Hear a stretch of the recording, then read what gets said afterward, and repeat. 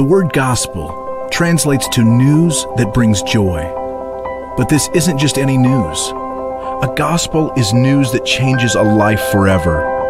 After being invaded and enslaved by Persia, Greece won 2 decisive battles at Marathon and Solnus.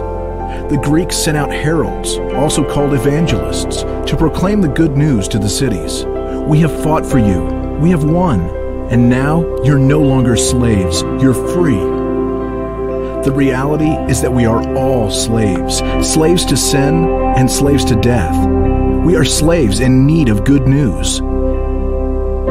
Enter Jesus, God's Son, fully God, fully man, bringing news that would change our lives forever. His news was this: I am the divine, come to you to do what you could not do for yourself. I will take what you deserve so you can have what I deserve. You have no idea how much it will cost me, but you also cannot imagine the depths of my love for you. It is a gift that I give freely. So repent. Repent from all the ways you've run from me and follow me. Follow me because I am the only way to eternal life. Follow me because I'm the Savior you've been looking for. Follow me because I have authority over everything, yet I have humbled myself for you. Follow me because I died on a cross for you, because I'm your true love and your true life. This is my good news for you. This is my gospel, that you have been saved by grace and that you are slaves no more.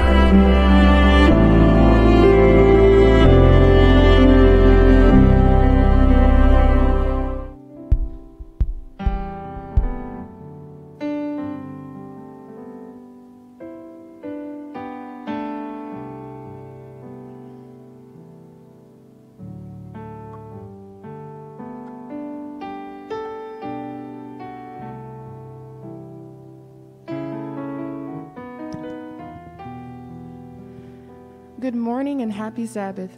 My name is Taylor Scott, and these are your Trinity Unity announcements. There will be a board meeting this Sunday at 1 p.m. The Zoom information has been sent out via email.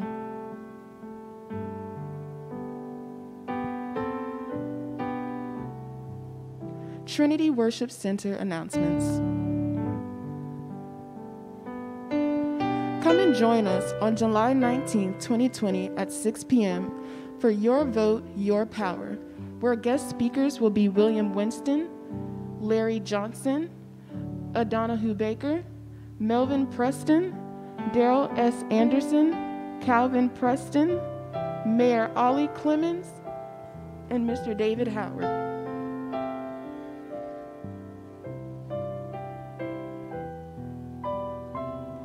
A message from the Grief Recovery Ministry. I pray this message will offer some encouragement to you. Having a birthday is a big deal these days. Recently, I praised God for celebrating my own beyond my expectations. There are others who unfortunately have experienced loss of loved ones. Communicate joyfully and peacefully with friends and family often. Life is uncertain, but we are assured that our loving God is with us. Reading Ecclesiastes 3, 1 through 14 is recommended. There will be a board meeting held this Sunday at 10 a.m. The Zoom information has been emailed out from the clerk's email.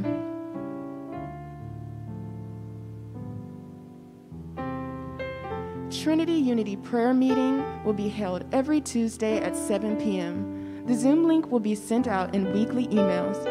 Please join in the comfort of your home and forward the invite to your friends and family. Thank you, and happy Sabbath.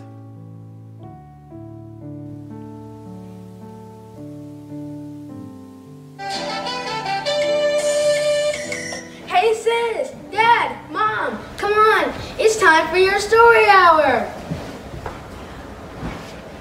Good morning, everyone. I'm Uncle Eric. And I'm Aunt Monica. And today's story will be... Hey, aren't we supposed to be doing the welcome? Vivian, I believe you're right. Does anybody have anything? Me? Zay, what do you have? I have a song. Give it to us. There's no place like this place, so this must be the place. The Lord woke you up this morning and sent you our way. I hope you find peace, I hope you find joy, I hope you find everything you're looking for. What a fellowship, Doom, doom, doom, doom. what a joy divine, dun, dun, dun, dun. This must be the right place at the right time. To the Unity and Trinity Worship Center, family, friends, and guests, welcome to our divine worship service. We are the Lamb family, and we hope you have a happy Sabbath.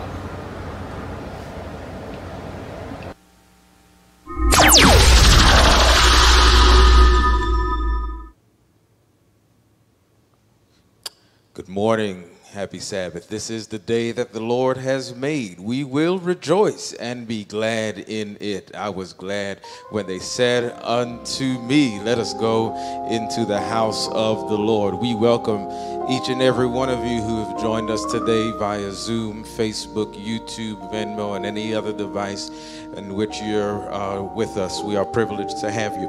We realize that there's so many other churches that you could have tuned into today, but the fact that you chose to be with us, it means so much to us here at Trinity and at Unity, and so we welcome you.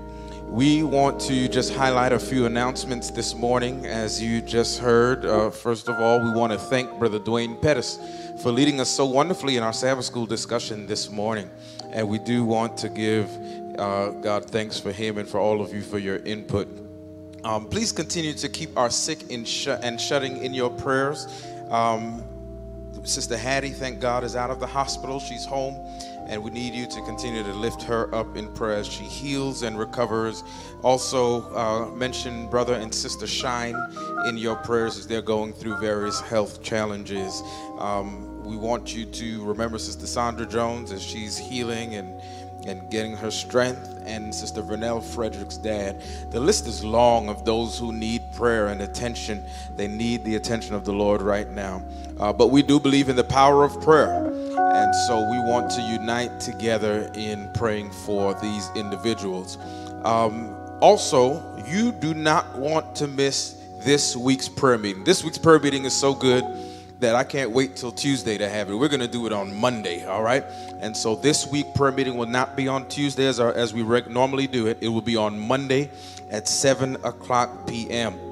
You don't want to hear about this secondhand. You want to be there, and I would advise you to bring a notepad and a pen or a writing utensil, because this will be very informative about where we are in the prophetic line and how soon Jesus is to come. And Jesus is coming soon. And you want to be there on Monday evening at 7 o'clock p.m. The Zoom link will be sent shortly to join us for prayer meeting. As was announced, we do have board meeting tomorrow. Trinity, your board meeting is at 10 o'clock a.m. Unity, our board meeting is at 1 o'clock p.m. And so please be there. Zoom link will be sent out today. And let me close with some good news. We want to welcome the newest addition to the Ledbetter family, Shiloh Lennox Mobley. He was born last night, 9:16 p.m., 8 pounds, 0 ounces. That's grandchild number 9. And so we welcome the growing Ledbetter clan. Amen. We also want to say happy belated birthday to Elder Tyrone Ledbetter, who celebrated his birthday yesterday. Please follow us on social media if you want all the updates and announcements of what's going on at Unity and at Trinity. You can follow us. You can download our app. It's free of charge, TWC SDA. On there, you would get announcements. We have archived sermons and other good material that you can use. Also, visit our website, twcsda.org. And for Charlotte, it is charlotteunitysda.com. We are so glad that you are worshiping with us today. We know that God is going to bless you as we worship together in spirit and in truth. May God richly bless you.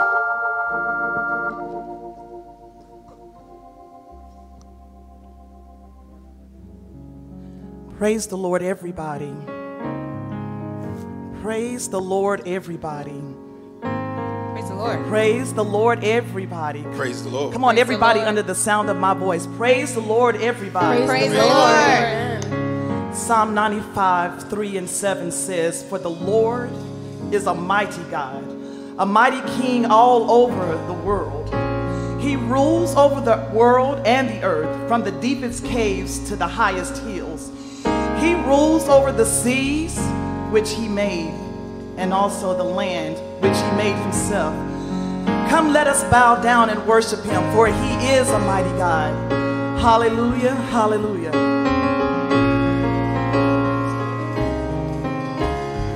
We serve a mighty God. We serve a holy God. We serve an awesome God. My Savior, my Savior. We serve a mighty God. We serve a holy God. We serve an awesome God. My Savior, my Savior.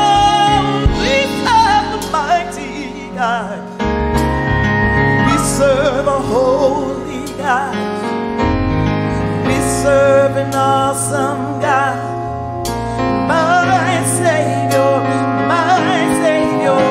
You are the great I am, and you are the King of Kings, wonderful Counselor. You are Savior. We serve a mighty God. We serve a holy God. We serve an awesome God. We serve an awesome God. My Savior, my Savior, my Savior. We serve a mighty God. We serve a holy God. We serve an awesome God. My Savior, my Savior, my Savior. You are the great I am, and you are the King of Kings, wonderful Counselor. You are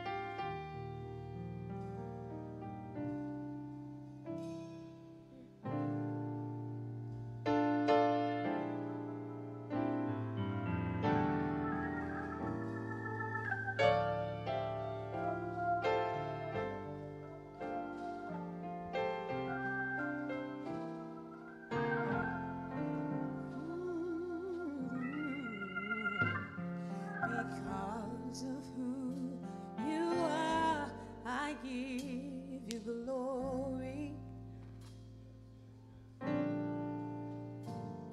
Because of who you are, I give you praise. Because of who you are, I will lift my voice and say, Lord, I worship you. Because of who you are, Lord, I worship you. Because of who you are, help me say, because of who you are, I give you glory. Because of who you are, I give you praise. Because of who you are, I will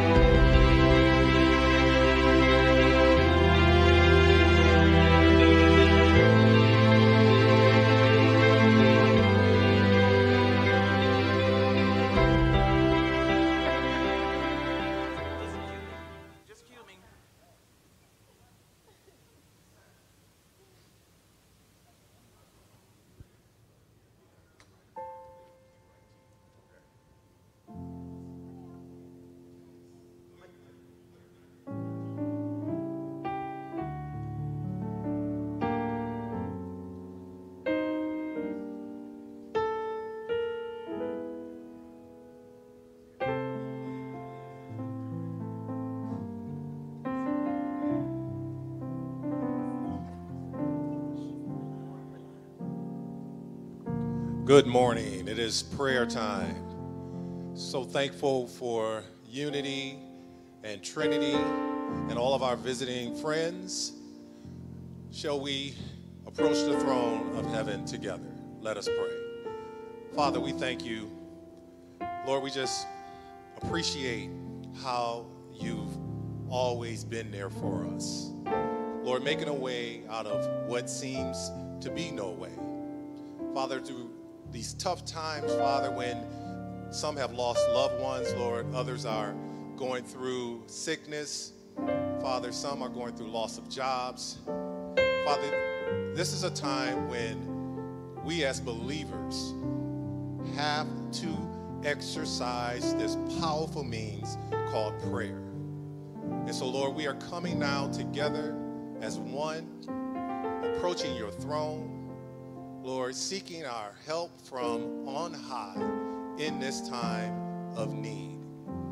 But Lord, there are also others who have experienced blessings, who have experienced you making a way out of what seemed to be no way, who have seen you heal those who have been sick. Lord, there are those who have gotten jobs that they know that they should not have gotten. Lord, there have been good news in the midst of all of this bad news. And so we want to praise you because it's not all bad. Lord, you are all good. And so therefore, even in this time of turmoil and death and all of the disease and issues that we see in the world today, we see that glimmer of hope because we have this hope that one day, Lord, you're going to come back. You're going to take us away from all this mess, and we're going to live with you through the ceaseless ages. And so, Father, we choose to focus on that. We choose to focus on the life to come, because this mere 60, 70 years, Lord, is but just a vapor. And so let us not lose sight of eternity, trying to hold on to this temporary thing that we call life. So, Lord, we thank you for life everlasting in your Son, Jesus Christ. And so, Lord, we just pray that we will be that witness that you've called us to be, that we will stand with courage, and that we will seek you and your kingdom. And we thank you, Father, for just being with us today. We thank you, Lord, for blessing the service thus far. Lord, we want to lift up the man of God, Lord, who we know has a word from on high. So, Father, we pray that we have ears to hear and that we will truly take heed to the call that you've given your manservant this day. Thank you so much, Lord, for hearing and answering our prayer. For we ask all these things in Jesus' name. Amen.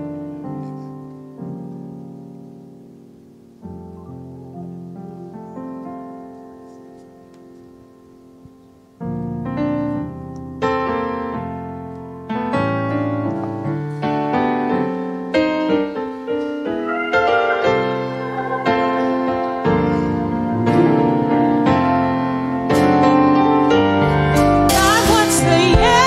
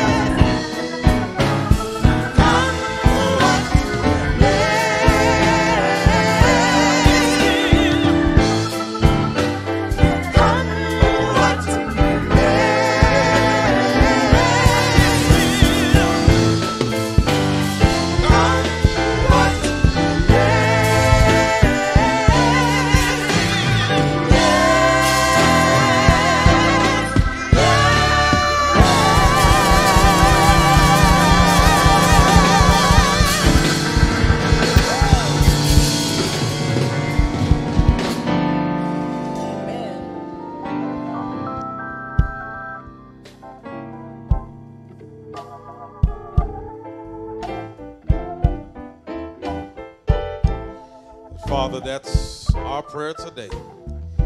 That our answer is yes to your will, yes to your way. Yes, every day. We submit to you, your leading hand, your providing hand, your guiding hand. Lord, as we open the pages of sacred scripture, we do pray for your Holy Spirit to come and flex his muscles in this room. But then we pray that you'd move through the airways and go into the homes and the hearts of every individual who is watching and listening to this today. We pray that you would fall in copious measures and let us experience you afresh and let your word revive us anew.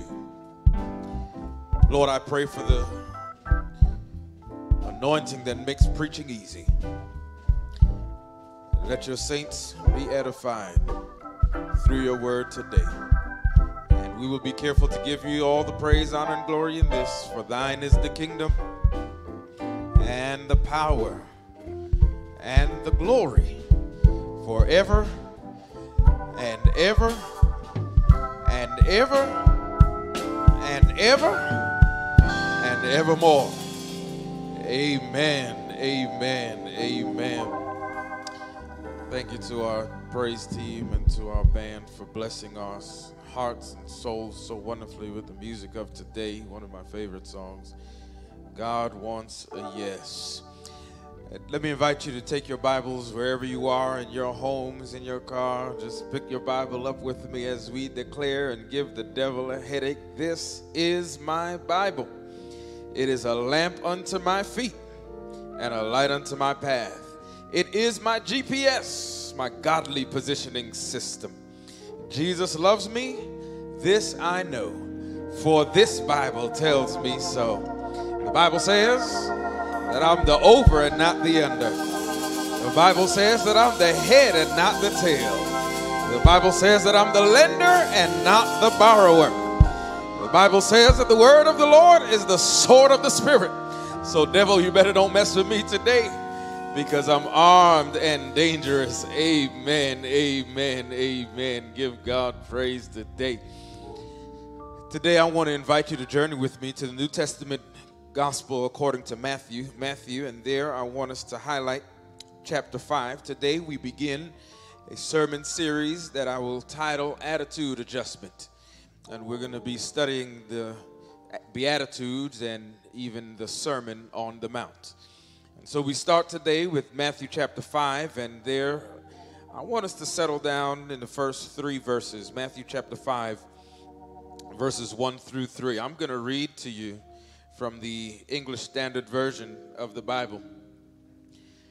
And the Word of God says, "Seeing the crowds, he, Jesus, went up on the mountain, and when he sat down, his disciples came to him.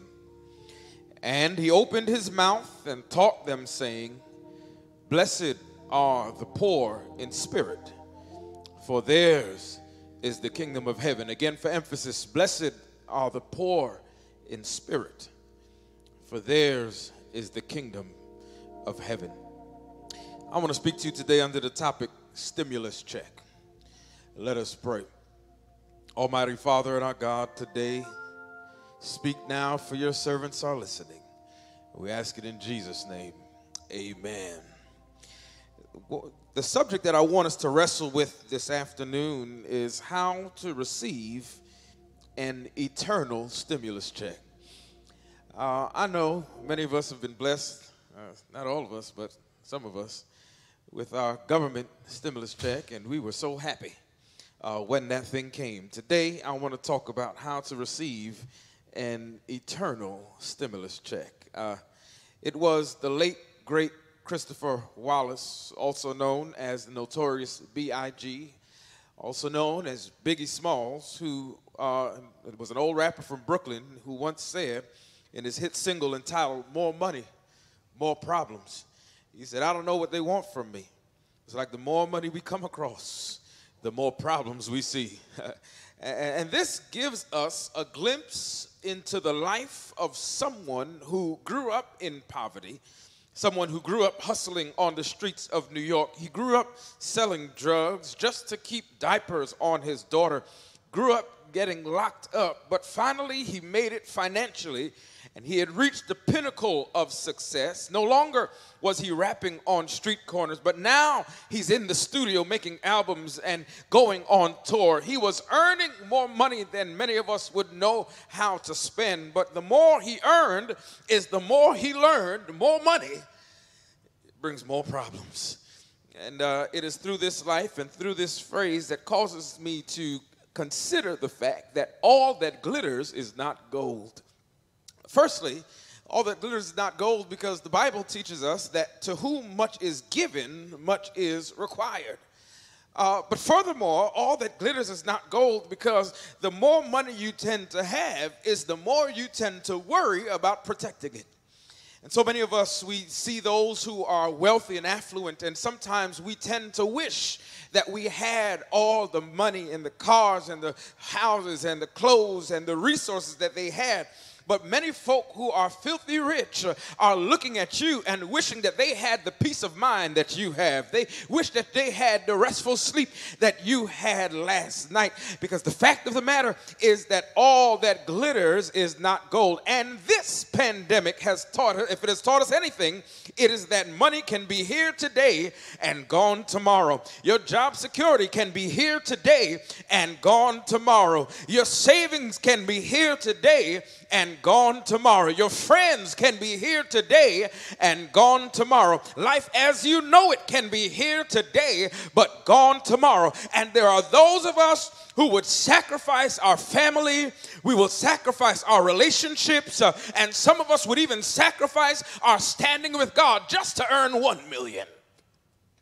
But understand, beloved, that all the money in the world cannot provide happiness. There are many billionaires and that are depressed and that are going through suicidal tendencies and inclinations because not all that glitters is gold. And I don't know if Biggie knew the scriptures or if he ever considered Jesus' first beatitude that suggests that one can simultaneously, watch this, be blessed or happy and poor. Jesus had just finished experiencing the beauty of baptism. He experienced a public demonstration of the infilling of the Holy Ghost who descended from heaven in the form of a dove. He had just heard the voice of God declaring from heaven, "This is my beloved Son in whom I am well pleased." And after that, Jesus had the wilderness experience where he was led by the Holy Spirit to go into the wilderness and fast for 40 days and 40 nights. And there he was tempted by the devil. Notice, if you will, with me, beloved, that Jesus went straight from the baptismal pool to the frying pan. And I want to let you know that your Christian journey will be filled with high mountains and low valleys. The Christian journey is never one that is linear. It is one that you're going to have some ups and you're going to have some downs. But you've got to remember, in order to make it from day to day, in order to survive your storms and your sicknesses and your pandemics and your epidemics, in order to survive your financial turbulences, in order to survive distractions and detours and dead ends, you've got to understand that the God on the mountain is still God in the valley. When things go wrong, he'll make them right. The God of the good times is still God in the bad times. The God of the day is still God in the night. And so Jesus, moving from the baptistry to the temptation of the wilderness, shows us that every time you draw closer to God, the devil is near to tempt, test, and annoy. But thank God that Jesus did not yield to the temptation of the enemy. After this episode of demonic temptations, Jesus now begins to designate and assign disciples who will follow after him and learn from him. And it's important for us today to understand and notice the type of men that Jesus picked out, because Jesus picked out men that people would not expect to be hanging out with the Messiah. He picked out men that were not the type of individuals that we will nominate to sit on our elders board, deacons board, or even our ushers board. board. These weren't your average, well-dressed Sabbath morning Bible quoting, scripture quoting type of men. These were some rough, dirty, cursing, lying, unkept individuals who, if a poll were taken about them, they would be regarded as unworthy, unfit, and unqualified to be hanging out with Jesus. But I thank God that God is not like man, and while man gets stuck on the outward appearances and the external realities, God has a vision that is able to penetrate the shirt and the tie and the long skirt. He doesn't turn us away because of our inadequacies. He doesn't turn us away because of our insufficiencies. He doesn't turn us away because of our unpreparedness or disqualifying characteristics. God does not call the qualified, but he qualifies who he calls. And so the Bible says that after seeing the multitudes, Jesus went up into a mountain, and when he sat down, he began to teach. And I want you to notice today that the Sermon on the Mount was not for everybody. The Sermon on the Mount was not typically at the time directed for the multitudes. This was not necessarily an inclusive sermon. It was an exclusive sermon. You see, Jesus separated himself from the crowds and from the multitudes. He went up the mountain and began to preach to his disciples. And I want to declare that if ever a person is not a disciple or a follower of Christ, then they would have a very hard time understanding and applying the Sermon on the Mount. The sermon is constructed for those of us who plan to one day walk on streets of gold. This sermon is constructed for those of us who plan to one day skate on a sea of glass. And it's constructed for those of us who plan to see the lion and the lamb laid together. For those of us who plan to eat from the tree that bears 12 different fruit. This sermon is not for everybody. It's for those who realize that we are pilgrims and we are strangers. This is not our final home. We're just kind of passing through. The application of this sermon is designated only for disciples or followers of Christ. And so I pause here parenthetically to ask you, are you a follower of Christ? And allow me to paint the picture for your intellectual imagination. Notice, if you will, that Jesus sat down. He took the posture of a teacher, because in those days, the teacher would often sit and the students would stand. Nowadays, the preacher stands and the students sit. But that's not the way it was in Jesus' day. The teachers would sit and the students would stand. And Matthew chapter 5 and verse 1 says, when he was set, meaning sitting down or settled down or comfortable, because back in those days, those who were listening to the teachings and the words of God were not clock watchers. They were not telling the pastor your sermon was too long. They just wanted more and more that God had to give them. And so the teacher sat down. He got comfortable while the students stood up, so that when he was going on too long, they could just leave. Amen. And so the Bible says that when he was sitting down. Luke's rendition of the Sermon on the Mount, recorded in Luke 6:20, says that Jesus lifted up his eyes to the disciples. He lifted up his eyes because he was sitting while they were standing. And as Jesus begins to teach this first portion of the Sermon on the Mount, it is known as the Beatitudes. It's known as the blessings. The literal definition of the word beatitude is supreme blessedness and exalted happiness. All right? Let me give you that again. The definition of the word beatitude is supreme blessedness and exalted happiness. But it can also be understood as giving the believers his beatitudes, watch this, or the attitudes that he or she should be.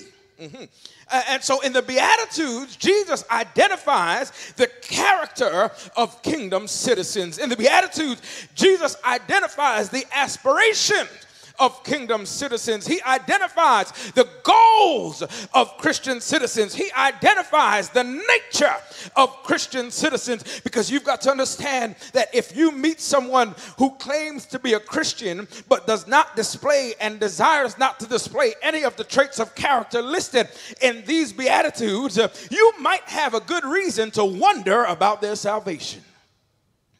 But if you run into someone who claims to have mastered these characteristics, you have to question their honesty.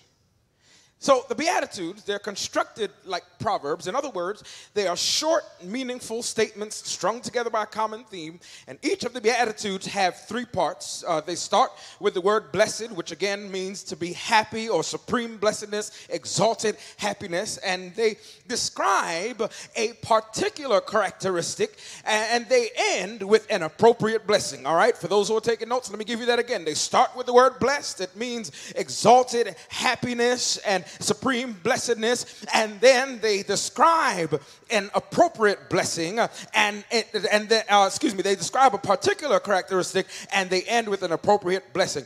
And so the Beatitudes don't describe 8 different kinds of people. I need you to get that today. The Beatitudes are not multiple choice. It is not that they describe 8 different characteristics and you could choose the one that best fits you. No, that's not what the Beatitudes are. They describe the characteristics that every child of God who wants to be saved must obtain. One author, Kay Hinckley, puts it this way. He says, the Beatitudes aren't isolated virtues. They are landmarks along the path of repentance that leads us near to the heart of God. So our introductory word is blessed. It is taken from the Greek word makarios, which means, it's also understood as fortunate or happy. But we dare not limit this concept of being blessed to only a state of happiness that is temporary, that the world gives. But the blessings pronounced in these biblical Beatitudes indicate a favorable spiritual state that the Christian has due to the approval of God. And how many of us know that we have found favor in the sight of God? How many of us know that God looks beyond your faults and he sees your needs, and the favor of God is not temporary happiness like what the things of the world gives.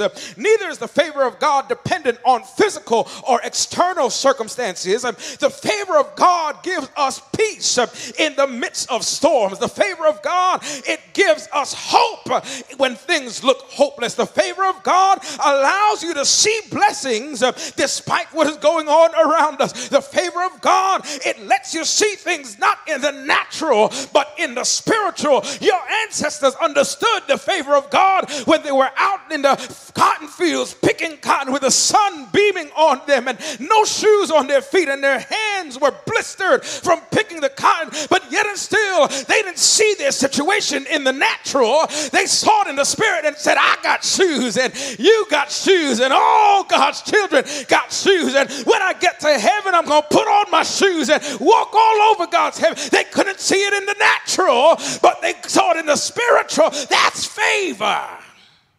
So even when I cry and mourn, I notice the blessings of God's favor. Even when I'm hungry or thirsty, I notice the blessings of God's favor. Even when I'm experiencing persecution, trials, and turbulences of life, and still I notice the blessings of divine favor of God in my life. And so notice the first beatitude recorded in Matthew chapter 5 and verse 3. Blessed are the poor in spirit, for theirs is the kingdom of heaven. The clear word puts it this way: happiness comes from the right attitude. If you feel your need of God and trust him, then you have the kingdom of God within you. The first beatitude is an appropriate introduction for the Sermon on the Mount because it introduces Jesus' theme, which is the kingdom of heaven. The first beatitude sets the tone for the entire Sermon on the Mount. The idea of being poor in spirit has its roots in the Old Testament and continues to saturate the New Testament because God's people are always oppressed. They often found themselves in material poverty and always asking God to give them help and sustenance. And so poverty was often associated with humility and dependence on God. For example, Psalm 34:6 says, this poor man cried, and the Lord heard him and saved him out of his troubles. Proverbs 16:19 and 20 says, better it is to be of an humble spirit with the lowly than to divide the spoil with the proud. He that handleth the matter wisely shall find good, and whosoever trusteth in the Lord, happy is he. Isaiah 61:1-2, it says, the Spirit of the Lord God is upon me, because the Lord hath anointed me to preach good tidings unto the meek.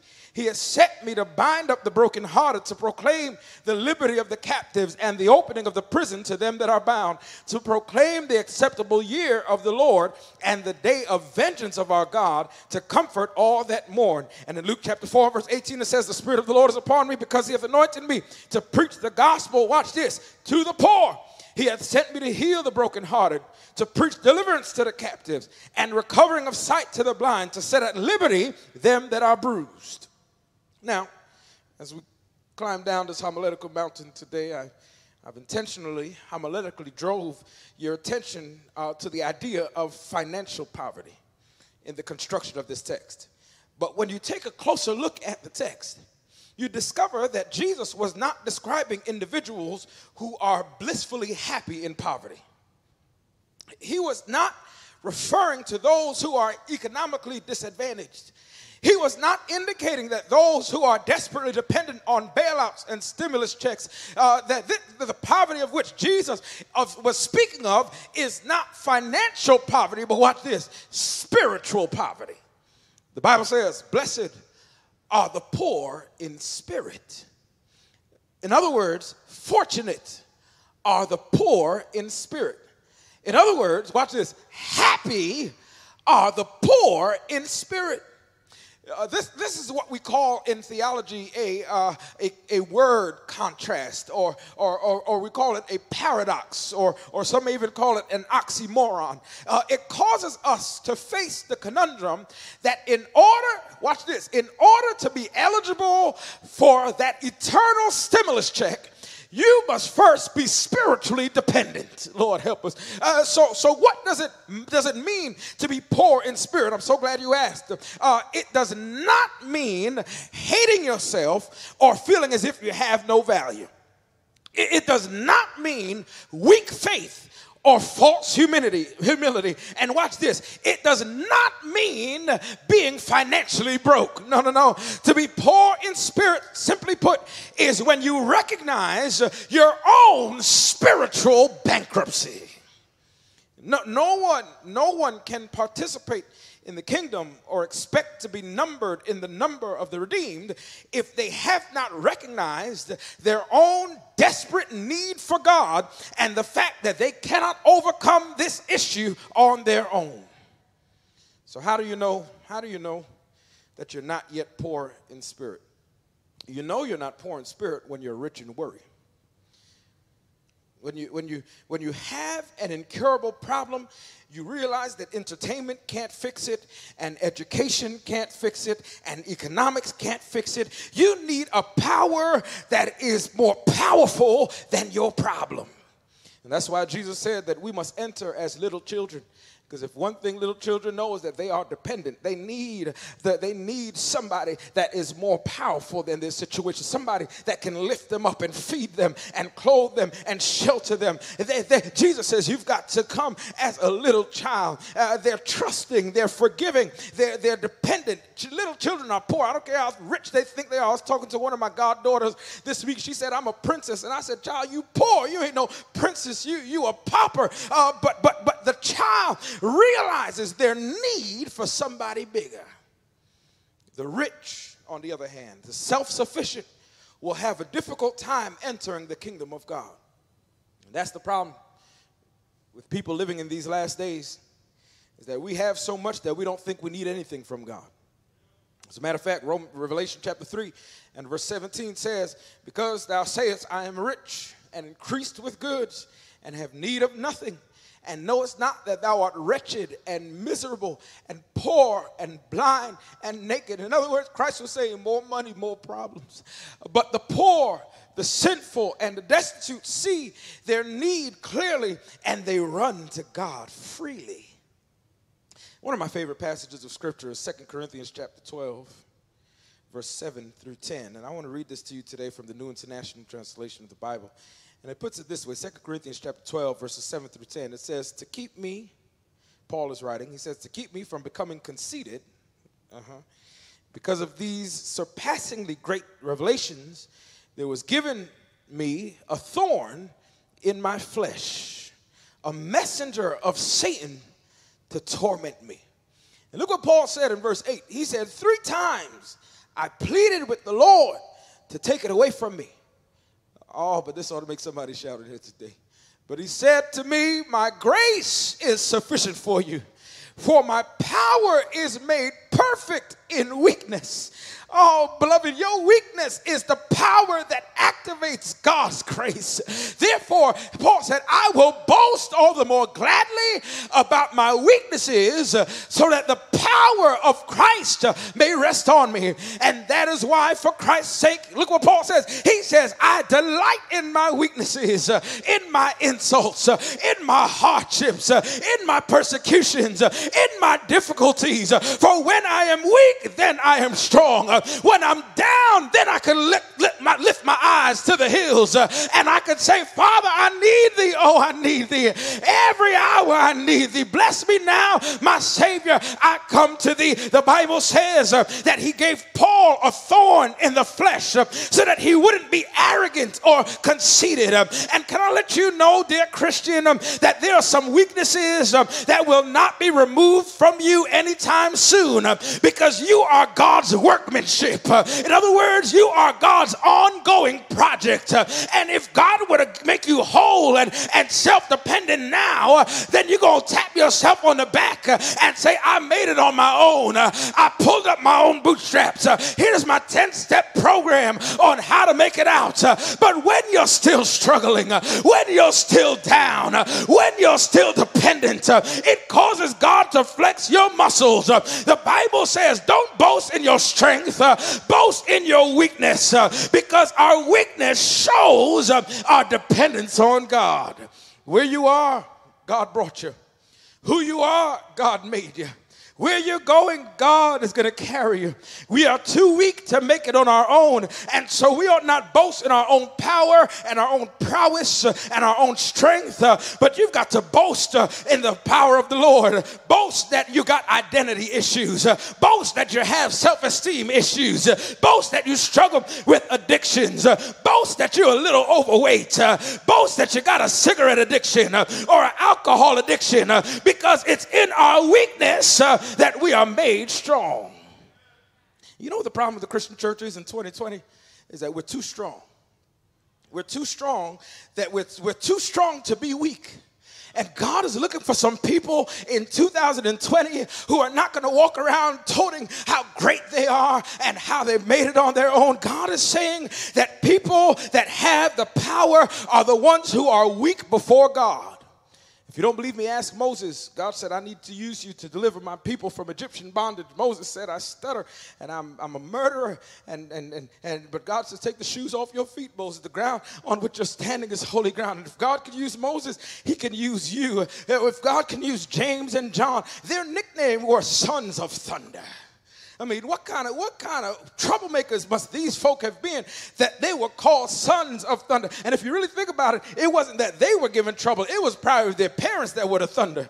They weren't sons of thunder because they were given the thunder. Maybe their mom and dad were the ones that were given the thunder. And they say, hey, that's sons of thunder. That's lightning and flood right there.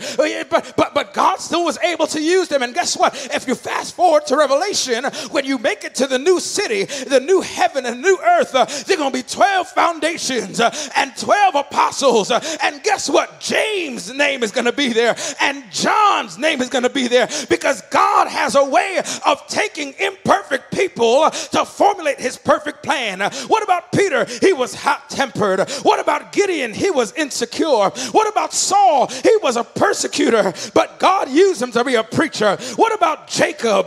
God took about 20 years getting Jacob right. And it's not until after 20 years that Jacob finally said, Lord, I will not let thee go until you bless me. What about Samson, who got his haircut at the wrong barbershop? I want to let you know today that when you realize your own spiritual inefficiencies and inadequacies, that's when God can use you. Your freedom and your deliverance is in your honesty before God. Your freedom is in telling the truth about who you really are. You are loved by God. God. You are anointed by God. But the truth be told, you got some problems, and I got them too. You got some issues, and I got them too. You're struggling with stuff, and so am I. But be honest with yourself. You love God, but you tend to struggle from time to time. So the Bible is saying to us today, beloved, blessed are they that realize that they are poor in spirit. But we don't stop there. We don't just realize we're poor in spirit and say, well, this is just the way I am, deal with me. No, they realize they're poor in spirit, and they begin to seek after the transforming power of God in our lives, realizing that only God can clean me up. Man, I'm such a wretch undone. Can't no program or no psychiatrist or psychologist fix me. While psychiatrists and psychologists are good and they deal with the mind, but only God can penetrate and deal with the heart. Only he can forgive. Only he can clean you up and place your feet on a solid rock. So how to receive an eternal stimulus check. 2 points and I'm done. Number one, you've got to first recognize your own spiritual bankruptcy. And here's number two. You've got to receive, this is going to make me shout today. You've got to receive the reward that you didn't even earn. You see, when I got my stimulus check a few months ago, I was ecstatic because I got money I didn't earn. I got money as a result of a disaster, a pandemic. And when I got this money, this check that I didn't deserve, I was able to give my Honda Accord the tender loving care that she so much deserves. And as petty as it may seem, on Tuesday, November 3rd, 2020, I'm going to take that 1995 Honda Accord down to the polls and use the money that I used to fix that car. I'm going to drive that car to vote for Joe Biden because I was grateful for my economic status. If I made too much money, I would not have been eligible. I wish I had a witness right about here for that check. But because I was poor economically, amen, because I was financially destitute, because I was in need, I got money I didn't deserve. Not bankrupt, but it had been, if I had more money, I would have had more problems getting that check. But if I was in a higher income bracket, I wouldn't have qualified for the $1,200 check. The Bible says, blessed are those who realize that they don't deserve salvation. Blessed are those who realize that they didn't earn salvation. The Bible says, for theirs is the kingdom of heaven. Who are they? They are the ones who realized that on our best day, they couldn't have earned access to eternity. Who are they? They are the ones who are spiritually bankrupt, that they had to beg for a reward. And I love how Paul puts it in 2 Corinthians chapter 8 and verse 9. Look what Paul says. Paul says, for you know the grace of our Lord Jesus Christ, that though he was rich, yet for your sakes he became poor, that he through his poverty might be made rich. And I celebrate today the fact that Jesus paid the price that we couldn't afford to pay. They hung him high, they stretched him wide. For me he bled, and for me he died. And I'm elephant elated today and peacock proud to announce that you and I one day will cash our eternal stimulus check. And I'm not talking about $1,200. I'm talking about 12 gates into the city, because the Bible says there are 12 gates, 3 to the north and 3 to the south and 3 to the east and 3 to the west. And I don't know why there are 12 gates. Maybe each gate represents something you've overcome in the natural. Maybe some of us might have to go through about 4 of them gates. But I just want to give God praise that because of the sacrifice of Jesus, you and I have access into eternity. You and I have access into salvation. You and I have access to spend eternity with Jesus. And when I get to heaven, I'm going to sing, sing, sing. I'm going to shout, shout, shout. I'm going to sing and I'm going to shout, praise the Lord. When those gates are open wide, I'm going to sit at at my Jesus side. I'm going to sing. I'm going to shout. I'm going to sing. I'm going to shout. I'm going to sing. And I'm going to shout. Praise the Lord. I'm not talking about $1,200 today. I'm talking about 12 gates into the city. The call for us today is to be poor in spirit. And the call to be poor in spirit is placed first for a reason, because it puts the following commands into perspective.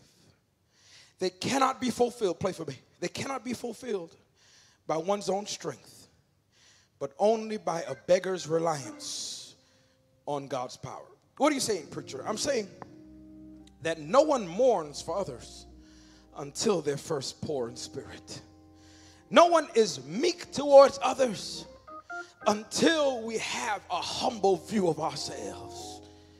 If you don't sense your own need and poverty, you will never hunger and thirst after righteousness. And if you have too high a view of yourself, you will find it difficult to be merciful to others.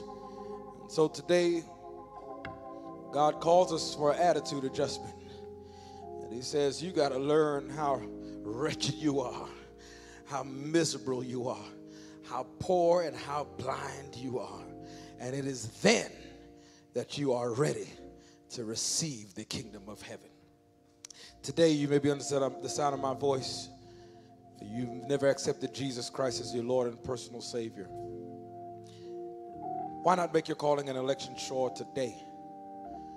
Jesus says that you don't get good to come to God. You come to God to get good. And the truth of the matter is that every saint has a past.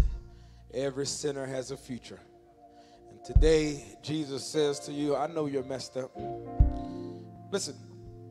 While we were yet sinners, Christ died for us. It's not a surprise that you got issues. It doesn't surprise Christ every time you sin. He died to cleanse you from your sins, to forgive you, to cleanse you from all unrighteousness. And so today, the invitation is given to you. If you want to accept Jesus in your life, to adjust your attitude, realize that you can't do it by yourself. If you could do it by yourself, what is taking you so long? You would have done it already. The fact that you're in that position shows that you recognize your own weakness and the fact that you can't fix yourself. You need a power that is more powerful than your sin. And Jesus says, here I am, willing and able. And so, if you have never accepted Jesus as your Lord and personal Savior, we ask you to write in the comments section. We want to reach out to you. We want to give you Bible studies. We want to pray with you. But you want to say, I want to say yes to Jesus. Why not do that today? Why not do that today? God is the joy and the strength of my life. Come on, everybody. God is the joy. God is the joy and the strength of my life. He moves all pain, misery and strife. Promise to leave me. Never to leave me. Never fall short of His love. Yes, and pray. Stay in the narrow way. He's my life. He's my life. Clean every day. I want to go with Him when He comes.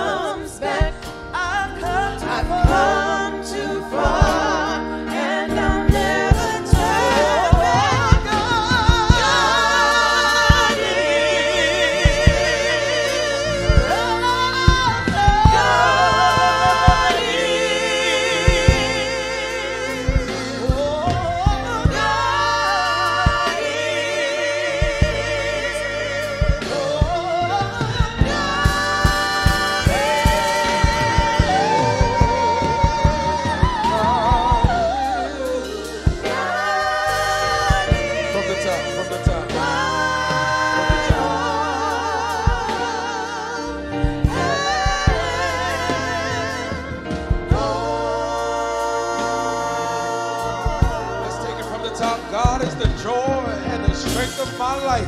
Come on, sing it at home if you need it. God is the joy. God is the joy and the strength of my life. God moves all pain, misery, and strife.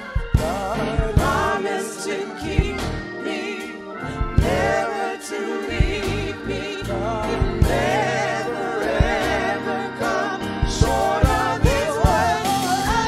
To fast and pray, stay in the narrow way, for He's my life, clean every day. I want to go with Him when He comes back. I come too far, and I'll never turn back. Somebody say,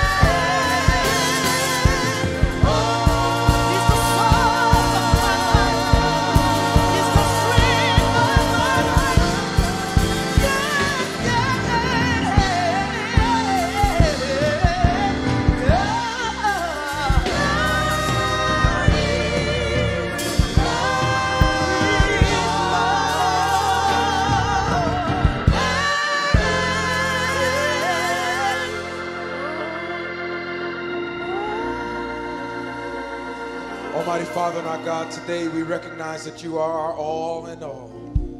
When we were weak, you were strong. When we were down, you picked us up.